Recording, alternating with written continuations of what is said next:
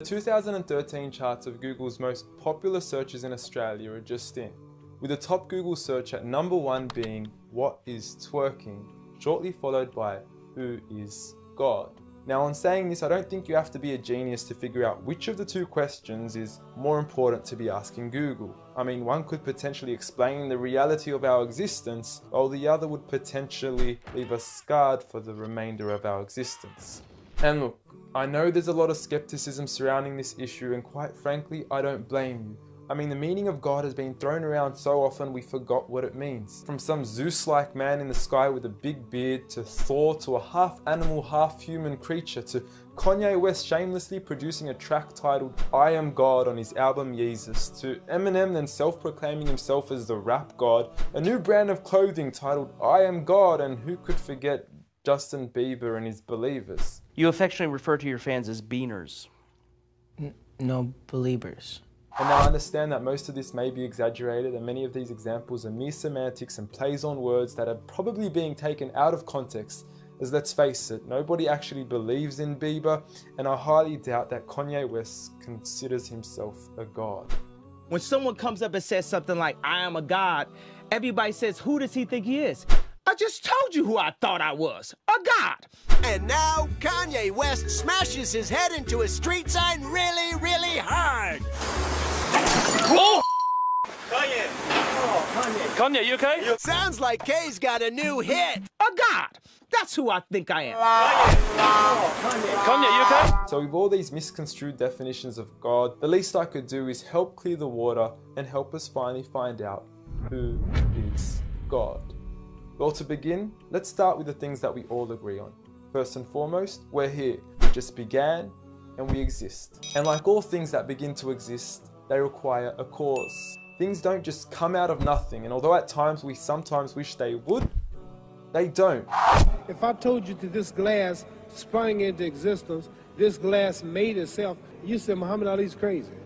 So in saying that, knowing the cause of us is crucial to understanding who God is. Although we are able to explain that we did have a beginning, as many leading cosmologists have affirmed, we are still left unanswered as to what was the cause of our beginning.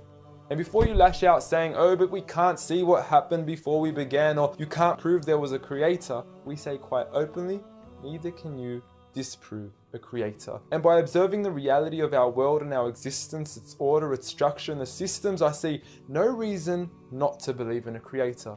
But then one may ask, where did this creator come from? What was the cause of him? And it will go on forever and ever, which would most probably lead to us never have ever been created. So for God to exist, he must exist without a beginning, therefore not requiring a cause, making him eternal. He should also be transcendent from his creation and not bound by any of the realms he had created, whether it is time, space, or matter. For instance, when Steve Jobs makes an iPhone, he doesn't become the iPhone, he is separate. And of course, we could also argue that he is one.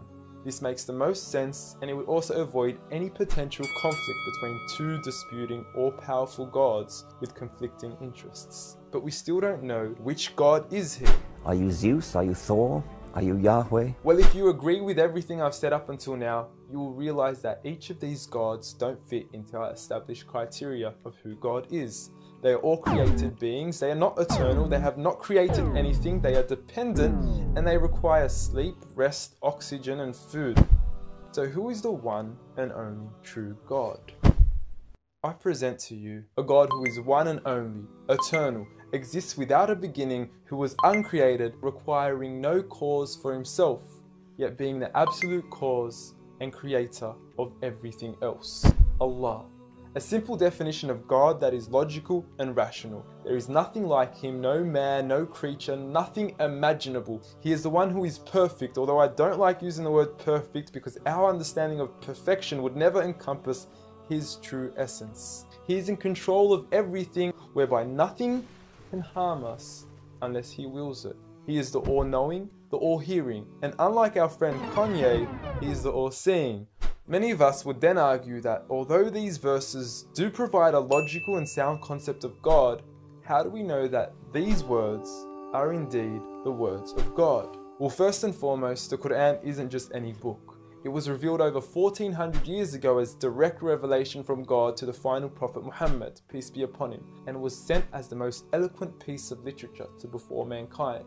Revealed at a time where poetry was rife and to a population housing the best of poets, only to leave them speechless and at a loss for words. Now, what is important to note is that the Quran doesn't fit in any of the known classes of poetry nor prose. Rather, it is a fusion of both that even to this day shake the hearts of Muslims and non-Muslims alike.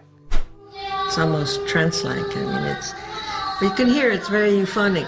I mean, there's a lot of internal rhyme and end rhyme, and the rhythm is not predictable, and it's beautiful. Even to this day, the Quran remains incomparable and stuns humanity with its accurate references to science and history, from accurate descriptions of the human embryo to historically accurate references to the different rulers in the different Egyptian dynasties. And no matter how many times people will try to discredit the Quran on its authenticity, it remains standing. Will you please, at the very next science lesson, get some salt water, get some fresh water, and mix them and see what happens? The Quran says 2 seas, not 2 cups of water. And to those that doubt it is from God, the challenge is simple. Bring forth something that can compare. And now, although this challenge has been attempted multiple times throughout the past, history has witnessed that no man has been able to rival the Quran. But does this challenge still apply today? Well, we could surely put it to the test, and who better to choose than the self-proclaimed rap god. Call yourself the rap god. Eminem, dubbed the best of his time, being incomparable with anyone in his league. The last thing the world needs is another me. Now, if we compare the works of Allah with the works of Eminem, we are left with this. Slickety gibbity hippity hip hop, rappity rap, packing a mac in the back of the act, pack back rap yak yakety yak yak at the exact same time I attempt these lyrical acrobat stunts. Look, content-wise, I don't know. However, we can't deny that lyrically he is impressive. He has rhythm, rhyme, style, alliteration, and assonance. A short video online even indicates that in one of his songs he almost made every second to third word rhyme. But how does he compare with the Quran's smallest chapter of 3 verses, Surah Al-Kawthar? Now, in just 10 words, Allah is able to use over 30 linguistic and rhetorical devices, including emphasis, multiple meaning, grammatical shift, word order and arrangement, ellipsis, conceptual relatedness, intensification, choice of words, repetition, intimacy, exaggeration, and prophecy, along with many, many more. What's also important to note is that the linguistic devices in the Quran aren't just thrown about randomly. For instance, Allah would use palindromes strategically to describe the terms glorify your Lord and the orbiting of planets, as though both processes are occurring continuously, non-stop, one after the other. The shortest chapter in the Quran also contains a rhetorical device that no one can compete against nor replicate: prophecy. At the end of the first verse, Allah promises Muhammad, peace be upon him, that he would be given abundant good at a time when he was at one of the lowest points of his life, with a small amount of followers and low social status. He had even just lost his son, and his enemies were taunting him with cut-off lineage and progeny, yet Allah was promising him abundant good at this time. Such was the prophecy of the Quran, and we certainly indeed see its fulfillment today. With the Quran being the most recited, memorized and practiced book across the entire world, with over 1.6 billion followers today from all walks of life.